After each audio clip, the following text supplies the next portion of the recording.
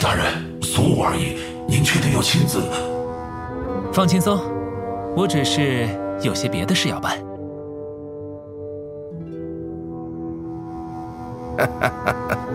收获不小，哪怕这里的生意做不下去了，也能随时远走高飞喽。老爷，可是债呢？这就来收了哟。谁？快来人，保护老爷！不论欠过什么，都会沉淀成债。我听说在璃月，你们把这叫做天经地义。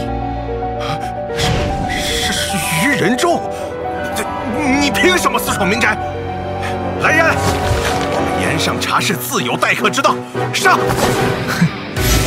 不是什么好对手。算了，活动一下筋骨吧。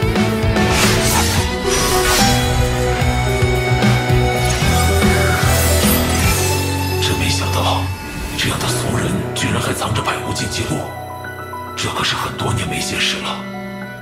收债是你的工作，他家有什么宝物，你居然不能查清？非常抱歉，是属下失职。不必多说，走了。